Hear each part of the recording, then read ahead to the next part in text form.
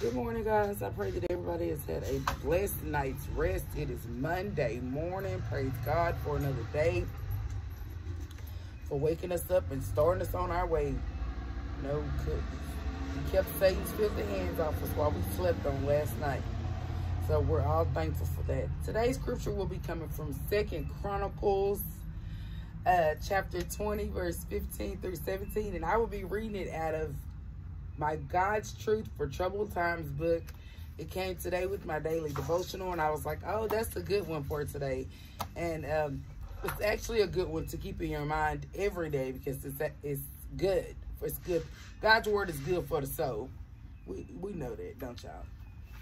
All right, it says, y'all, do not be afraid or be discouraged because of the vast number. This is when they was finna go to battle.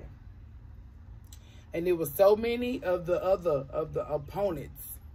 And then it was just their little army was so small. Woo! All right. For the battle is not yours, it's God's. You, my God, do not have to fight this battle. You don't have to fight this battle. Position yourself.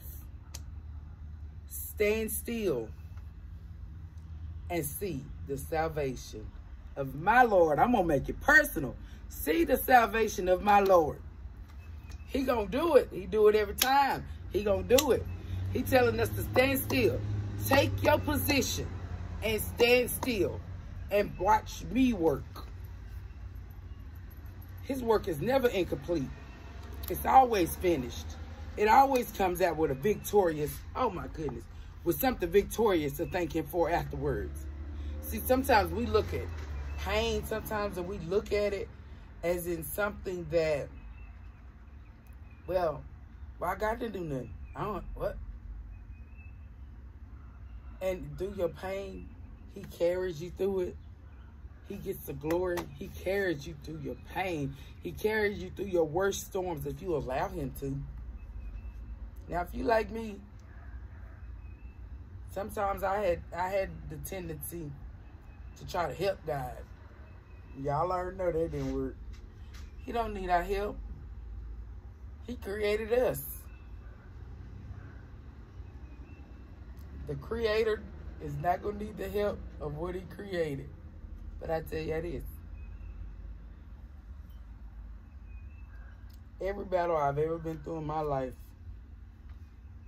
I know that God has been there. Why? Because I'm still here. I still stand. That's how I know he's been there. Even when I didn't know he was there because I still stand. Here we is. I'm supposed to be 41 on the 17th of this month, and I still stand, and I stand stronger today than I've ever stood in my life. You know, I watched the TikTok the other day, y'all. I watch they have a lot of good Christian and inspirational TikToks, and a man said, he was talking about people who call themselves Christians. He said, you got the nook if you buck Christians. You got the hood Christians. You got the I cuss you out Christians.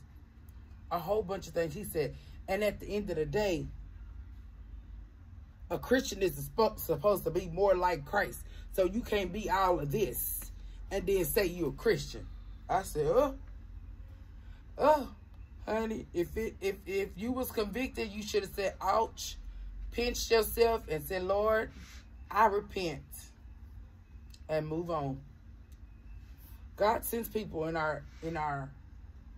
the midst of our storms sometimes to convict us of some things that sometimes we don't even realize that we're doing. Sometimes you go through life every day and you don't even realize that some of the things that you do, some of the things that you say, they're not very Christ-like until it's brought to your attention. And then you kind of be like, oh, I didn't even realize I was doing that. Repent. Ask God to forgive you and move on from it. You know, repentance is a change of heart. It's a change of mind, which leads to a change of heart. Because you know what's in your heart going to come to that mind. It's going to pop out of that mouth. That's why they say, what's in the heart shall manifest from the mouth. Because, honey, whenever you got an ugly heart, it always comes out of your mouth.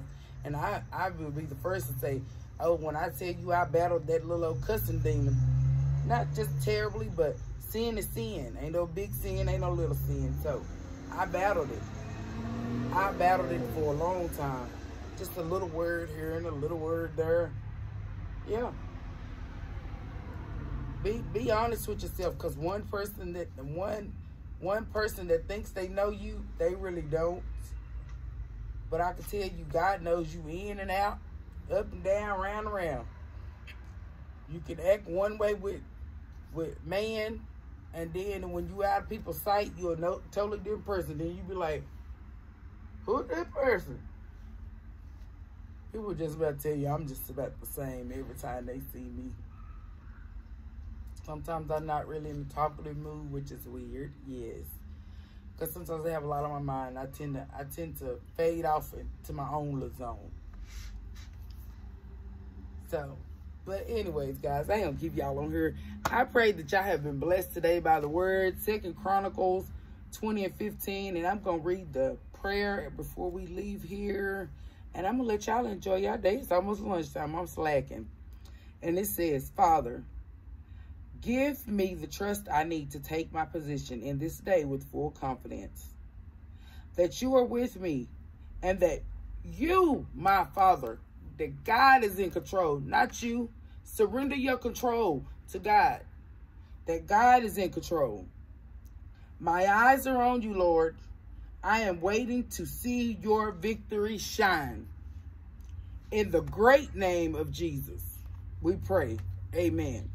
All right, guys, I love y'all. Y'all have an awesome day. I'm finna go in here and work on some more Tyrese t-shirts. I'll probably show y'all them tomorrow because I should be done. And I just want to say thanks. If anybody needed an encouraging word, guys, y'all share my YouTube page with people. Put it on your Facebook page. And let's just grow this page. And I'm going to try to do my best, even if I have to have my daughter and my husband do it some mornings, to continue to bring the word to y'all, because people want real. And how more real can it get than somebody who literally has no idea where their son is, but they believe in a God who knows absolutely everything.